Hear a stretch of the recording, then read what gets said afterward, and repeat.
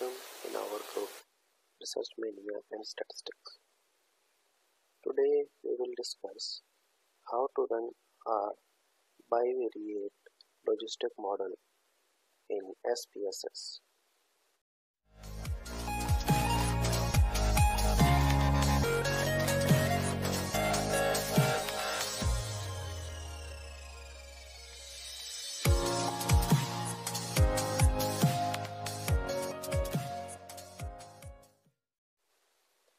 Bivariate logistic model have been utilized when we have limited dependent variable having two categories, and for this we have this data. It is just for exercise. We have different variables and they are the scales of these variables. For exercise, we take gender as our dependent variable because it has two categories, female and male, and we will assume all other variables as a independent variable in this example. The first step in this process is to select the analyze option, and in this portion we will go in regression portion, and here it is a binary logistic model option, also known as bivariate logistic model, binary logic model, bivariate logic model. These are the other names for this model. We will select this option, binary logistic regression, and you see this window. Here this box is for dependent variable, and as we say that we use gender as a dependent variable, so we will insert this variable in this box and all other variables will be put in covariate section because all these variables will be acted as an independent variable. Now this categorical option, we will select this categorical option. This option is utilized when we have some qualitative variables as an independent variable, just like age, marital status, blood group, because these variables have been calculated or quantified in qualitative nominal scale. We will select these variables, all qualitative variables, and put them in categorical covariates, BMI, body mass index, and this is glucose fasting. It is also called qualitative variable, so we also put it here, and hepatitis, diabetes, obesity, smoking, hypertension. All the qualitative variables will be put in the categorical covariate section,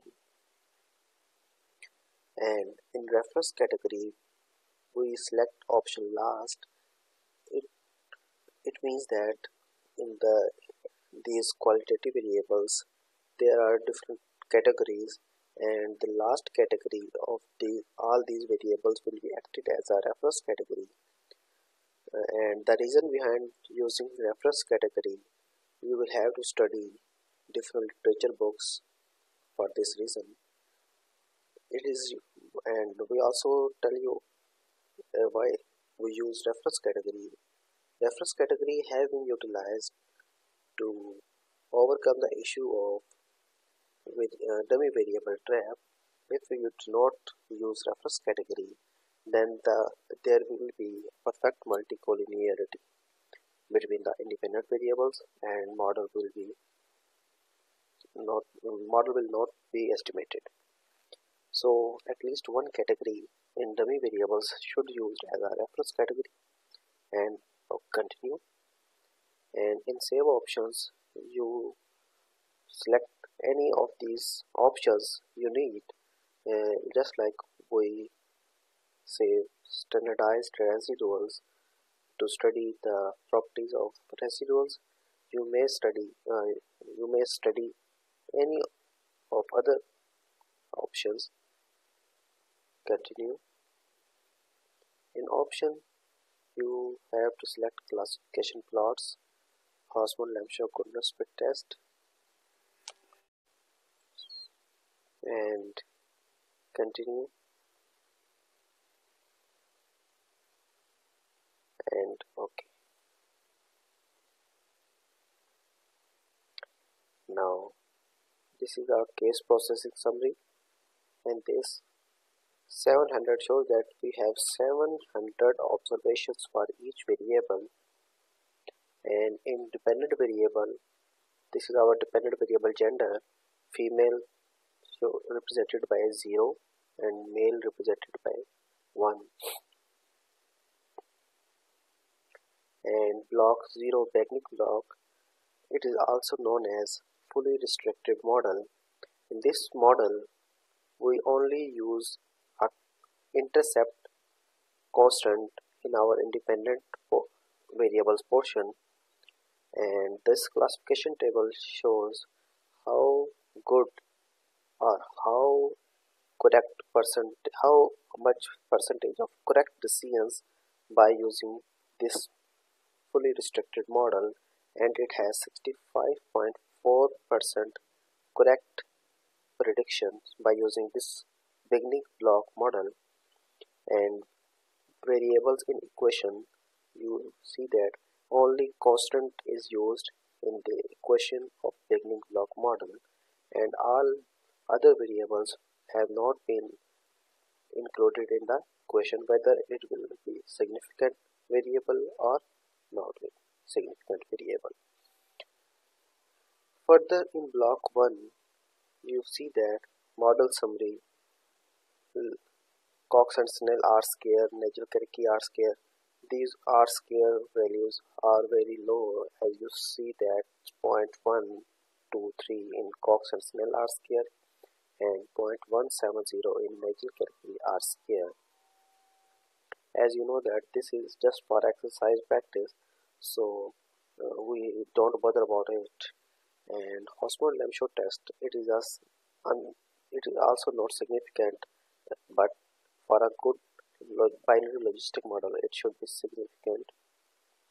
And in classification table, you see that 26.9% correct predictions of females and 88.4% correct prediction in the case of male, and overall this model have 67.1% correct predictions.